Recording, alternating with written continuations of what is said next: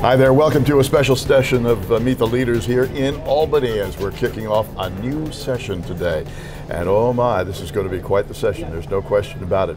We're pleased to have Assemblyman Otis visiting with us today from Rye, handling the 91st District in Westchester, and it's good to see you, Steve. Welcome. Great to be here, David. How are you? I'm doing very well. It should be a good year. It should be a good year. It's going to be an interesting year with the Dems holding firmly to both houses this go around, which is something they haven't been able to do for a number of years. Is that going to make a big difference in the areas that you're interested in? Well, there are a number of pieces of legislation that have passed the Assembly every year, and then while some good things have passed in both houses, many things stalled because the Senate under the old leadership didn't want to move on some of those issues. So we're going to be tackling a lot of stuff that the Assembly has passed in the past that now the Senate will pass. I think one of the things that should come up early is a lot of the election reform matters that make it easier for people to vote and bring a little more democracy and access to the electoral process. And those will be good changes. And but across the board, there are a lot of issues that affect people in Westchester County that we can improve things in the area of housing and environmental issues, and certainly a big issue is always more aid for our schools. It's important to get state aid to our schools to try and buffer the level of burden on the property tax. And so what we do in Albany, our job is to try and direct more money to the state aid pot statewide and have that money come down to our school districts. Is that a so-called lockbox that will keep it from flying away in the general fund? Or? No, the general way state aid for schools works is there is a formula based on a set of criteria, and we may tweak some of those things to deal with certain issues in different years. As a member, I'm looking for the needs of the individual districts I represent to try and see if we can maximize the chance that they can get increases for specific things that they need. English language learners is one category, special ed, and making sure that our districts get a fair share. It's very important to the quality of the schools and that they can hire the full complement of teachers to do the job they need to do. So big commitment for me. Well, and for the entire state, let's face it, Absolutely. and obviously it reflects itself throughout the country because those people don't necessarily stay only in New York, so that's critically important. You mentioned election reform, and many people are concerned about having added days for the voting cycle. Early voting, if you will. Some have mentioned up to 12 days, is that right? Well, I think it'd probably be less, but I think that the bill we passed in the past was 9 days. But actually, I represent the only community in New York State that has had early voting. Really?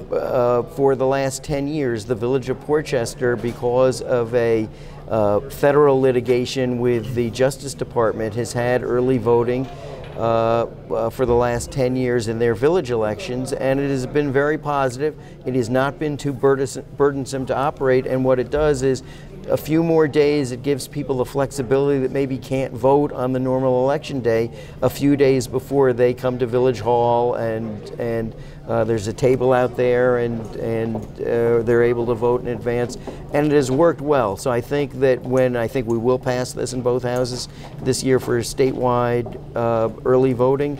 But I can tell you from the experience in Portchester, it has worked well, and it has made the ability for people to vote that much easier, and it's an important thing. But theoretically, it sounds like a great thing. Unfortunately, from a cost standpoint, those added days add up pretty quickly financially. Well, it's not that costly because the reality is nice to hear. You don't open all your polling places. Right. You have centralized polling places around a county, or in this case, in our village, we had one location where people came, and so it really doesn't add that much more cost. And we're going to have other savings in other areas of election reform by consolidating the primary dates, because we have now 3 different primary dates in New York State on different days, which makes no sense.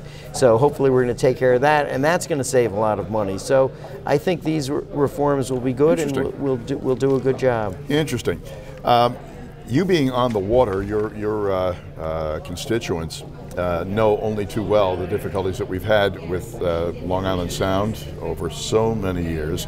Are you seeing positive change and a positive direction that it's going? Well, the water quality in the Sound has gotten better, but the initiative that I've been most involved with started in 2015, the Water Infrastructure Improvement Act, which is a new state grant program to provide grants to municipalities to do clean water infrastructure projects. And so we've had now 4 years of the program. We've had tremendous support from Governor Cuomo, who in 2017 made it the most significant part of his $2.5 billion environmental program.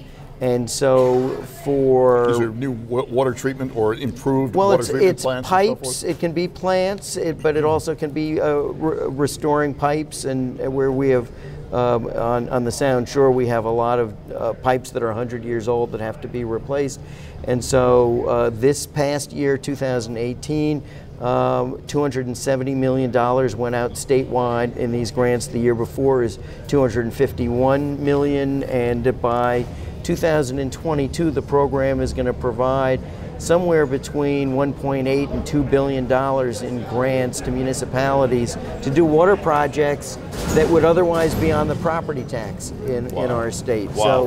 So this is my real passion, because I was a mayor and know the cost of these things. Sure. And we want these projects done because it's good for the environment. We want them done in a way where they're more affordable for the local governments, and that's what this program, which has been a great success, is doing. And the state agency that's in charge of administering it is the Environmental Facilities Corporation. They have done a great job of rolling out this program and working with municipalities on their projects. That's very exciting, Steve. Listen, so glad you could stop by, kicking off this. Everybody is as optimistic as they can be for our first day of a new session. Nice to see you. We're here to do good things, and I feel lucky that I get to do this, and I feel lucky I get to be on your show and for the Meet the Leaders again. So our pleasure. Steve Otis with us, one of those great legislators who's taken over for a new session. We'll see how it all works out as it winds up and winds down the year. For Meet the Leaders, I'm David Smith.